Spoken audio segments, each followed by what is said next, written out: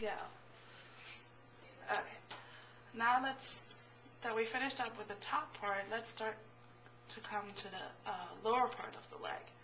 So the easiest way to start here is to look for your tibia, which is your major lower extremity bone, lower part bone. And right next to the tibia is the tibialis anterior. Next to the tibialis anterior is your extensor digitorum longus. Next to the extensor digitorum longus is your fibularis or peroneus longus up here, and underneath is the fibularis or peroneus brevis.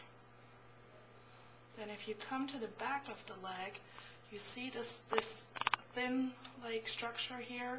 This is called the soleus. It sits all the way in the back underneath our calf muscles, and our calf muscles are our gastrocnemius. If we turn the leg around further, we here have our flexor digitorum longus in the back of the leg.